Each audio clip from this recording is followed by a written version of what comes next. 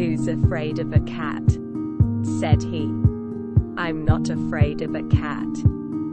He was a bird who sat on a rail with 5 other birds, and this was his tale.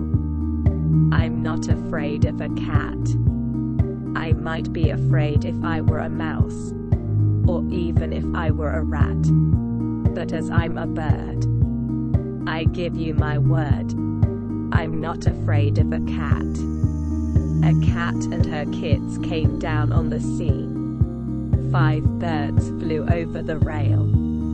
Our hero was caught, as quick as a thought.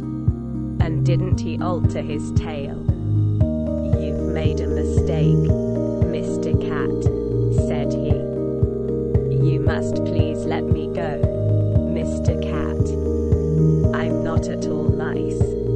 I don't taste like mice. You'd much better